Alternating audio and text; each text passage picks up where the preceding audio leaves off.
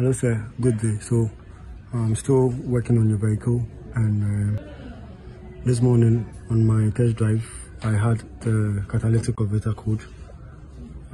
So this catalytic converter has to be changed, but here in Ghana we don't have the right ones, we don't have the good ones, so we'd advise that you purchase it from outside, overseas. I believe it will take a while before it gets to Ghana, so once we are done with the work, we would return the car, and then when the catalytic converter comes in, then you may bring the car over and then we fix it for you. So you'd replace this whole thing. You can see here that they've done some welding job around here. Yes. It could be they've taken the catalyst out.